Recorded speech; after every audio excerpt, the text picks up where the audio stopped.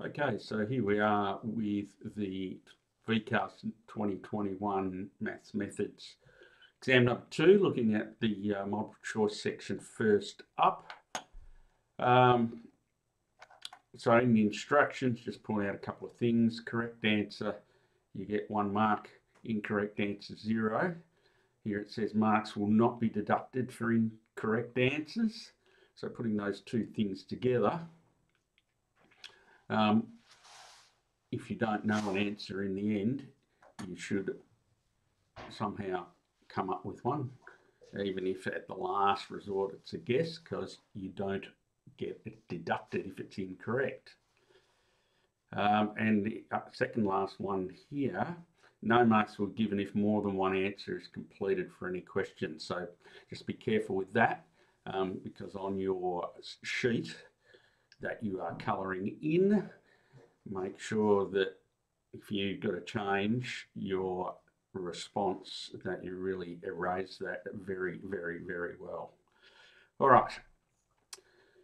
So question 1 we're looking at here. So period of the function. So we've got a tan function. So for tan, our period would be given by 2 pi on n. And in this case, n, there it is pi on 2. So it's 2 pi divided by pi on 2. And of course, if we are dividing by a fraction, we would turn it upside down and multiply. So we've got some pi's cancelling. And so we've got 4 for our period. All right, the next one, question 2. The graph of log to the base e of x plus log to the base e of 2x is identical over the same domain to the graph of one of those. Okay, so here we've got our options have just got one log, so we need to use one of the log laws. And so if we're adding, our log laws say we take these two things and we multiply them together. So that would be log to the base e of x times 2x, so that's 2x squared then. All right, so let's have a look if there's any of those options before we go any further. And when we look at that, we see option C is right there for us. All right, the next one is a statistic sampling box, contains many coloured beads. Random sample, so we're sampling here, sample 48, so n is 48. It's found the proportion of blue, so the proportion, that's p hat. All right, proportion of blue is 0.125 in that sample, based on the 95% confidence interval. So a 95% confidence interval, so that is 1.96, and the Z values for, I would be suggesting your Z values for 90, 95 and 99. You have them written in your band reference, so you've got easy access to them. Based on this, we want to know the confidence interval. All right, so the confidence interval.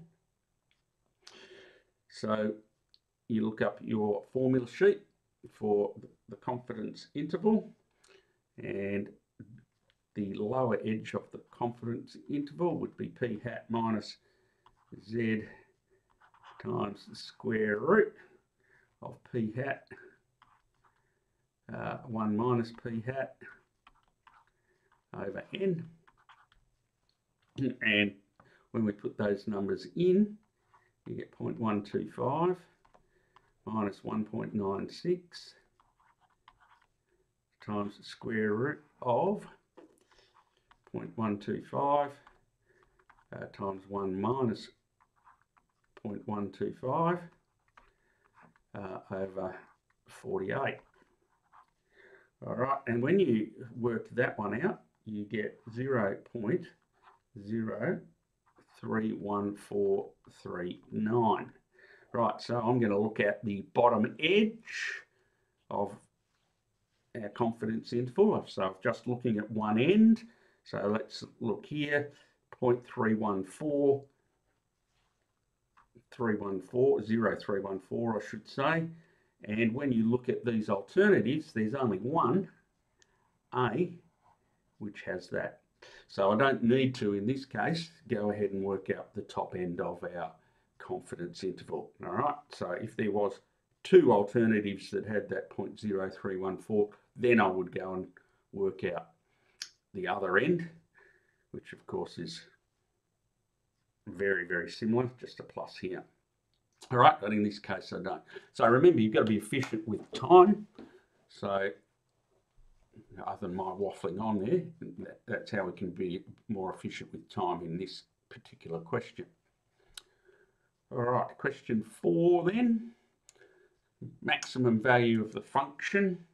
All right, so with this I would be saying grab your calculator out and draw the graph, because it's asked the maximum value of the function between 0 and 2. Now when you draw the graph of the function, which I have done, and that's extremely poor, so let me get rid of that, which I've done previously.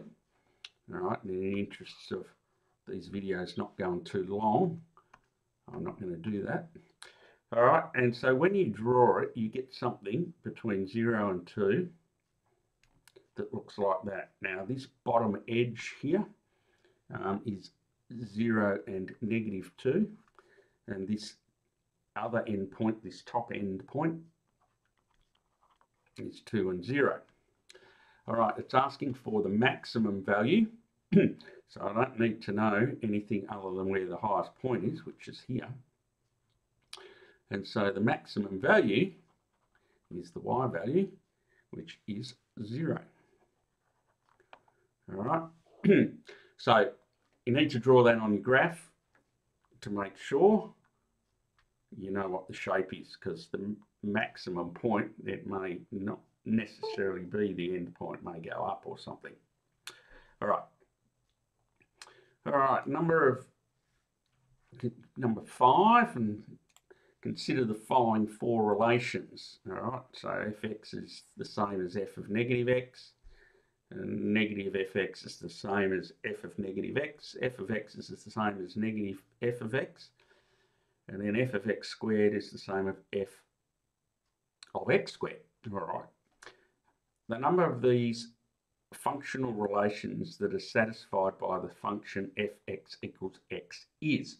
So in this case, what I would be doing is I would be trying this in each of them. So if fx is equal to x, whoops, so fx is equal to x, then f of negative x will be negative x. So that's this first one. And that clearly they're not the same. Negative of fx, so the negative of fx is negative x, because fx is x, so the negative of it is negative x. And f of negative x, well, we would put negative x in there instead of x, you get negative x, so that one works out fine. All right, the next one. F of x equals negative, so f of x is x, and negative fx is negative x, so that one's no good either. And then the last one, we take f of x, which is x, and then square it, you get x squared. And then, of course, the other one here is f of x squared, f of x squared. All right, f of x is x, put x squared there instead of x, you get x squared. They're the same. So the number of those relations here, relationships, that this f of x equals fx satisfies is 2 of them. All right, okay, so that's it for this video, multiple choice questions 1 to 5. More videos on the others.